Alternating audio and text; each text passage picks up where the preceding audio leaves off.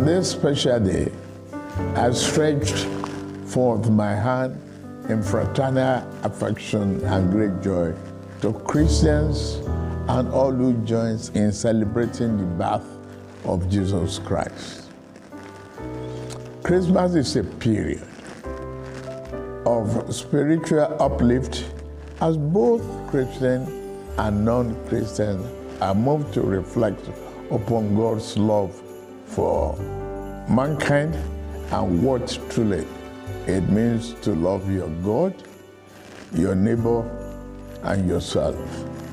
I say Merry Christmas to the farmer, the student, the laborer, the artisan, the all professionals, the entertainer, the teacher, the police officers, the market woman, the soldier, and to all Nigerians.